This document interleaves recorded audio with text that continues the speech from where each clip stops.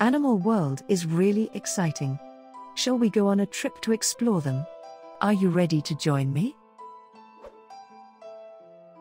The scissor-tailed flycatcher, also known as the Texas bird of paradise and swallow-tailed flycatcher, is a long-tailed bird of the genus Tyrannus, whose members are collectively referred to as kingbirds. It is found in North and Central America.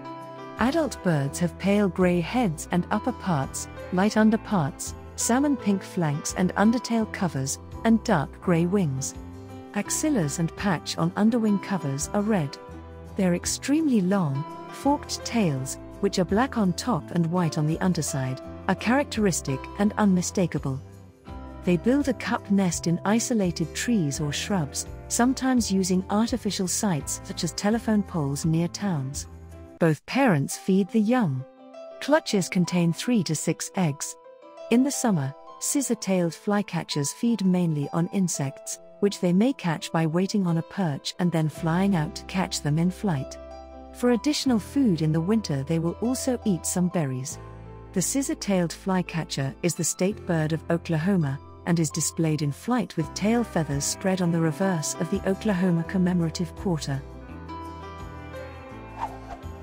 I hope you enjoyed it. Sincere thanks for being a wildlife fan. I will look forward to your next visit. Till then, keep smiling.